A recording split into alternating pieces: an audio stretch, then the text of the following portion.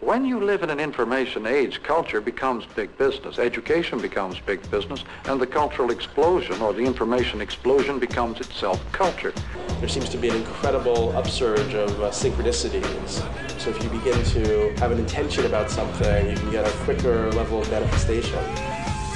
This is something that can't be quantified or understood statistically. So somebody who has just a rational scientific mind is going to find it very hard to accept that there's some kind of change happening in the nature of the psyche.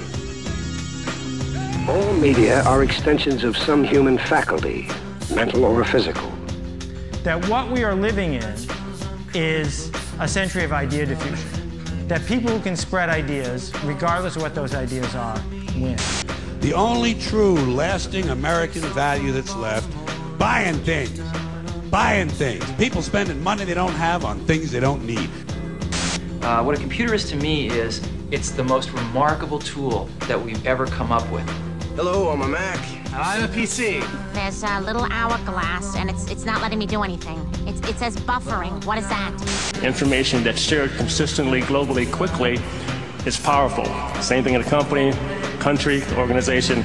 We think it's going to become commonplace going forward. For no one who wants to communicate is going to be able to ignore the extraordinary reach and accessibility of the new media, of which YouTube is a shining example.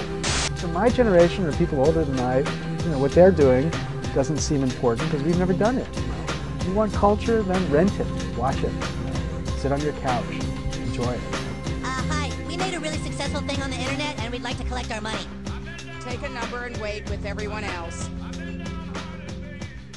And with young people now spending their money on mobile phones and other things, less and less is spent on the physical music. I mean, people love going to live concerts, and we're now expanding the Virgin festivals and the V festivals around the world, and I think that will in time really replace our interest in music. When you think of record, I wonder if there's going to be just an era where there are no more chain record stores.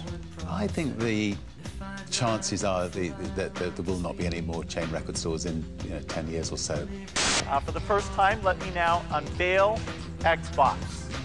Well, interactive online experiences driven by video, it is the future of advertising. Putting products in the context of a show and integrating it within the fabric of the content rather than being separate in commercial breaks. Thank you very much for coming.